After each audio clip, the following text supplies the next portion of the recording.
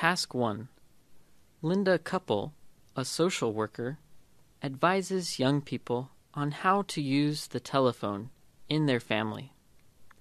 Listen to her talk and decide whether the statements are true or false. The telephone, potential family battleground. Hello, everyone.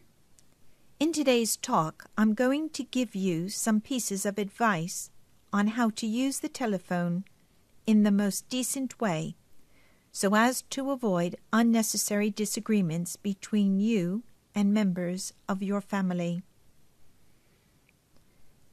The telephone, as you know, is a marvelous instrument, but it may cause arguments between you and your parents. Arguments that could be easily avoided if you would sit down, talk it over, and agree to a few simple regulations.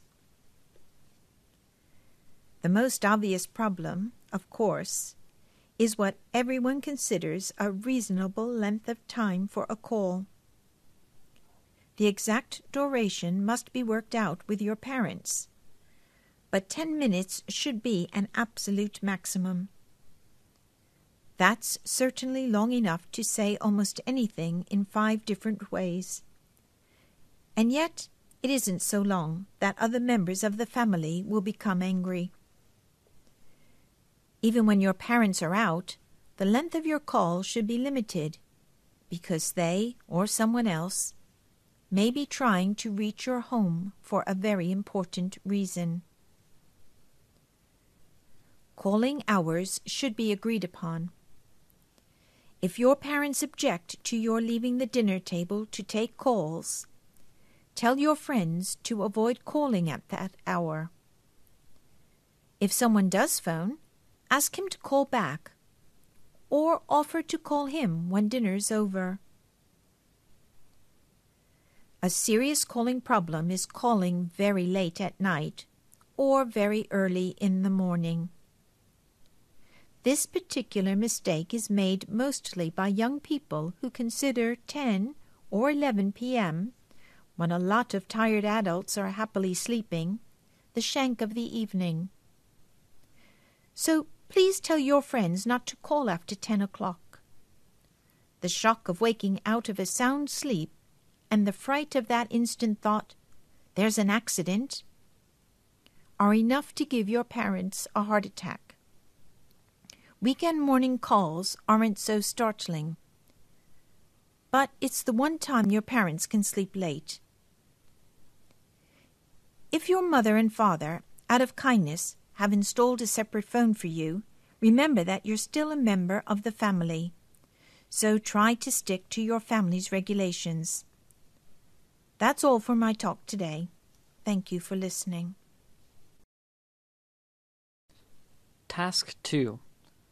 Listen to part of Miss Linda Couple's talk again and write the missing words. Calling hours should be agreed upon. If your parents object to your leaving the dinner table to take calls, tell your friends to avoid calling at that hour. If someone does phone, ask him to call back, or offer to call him when dinner's over. A serious calling problem is calling very late at night or very early in the morning.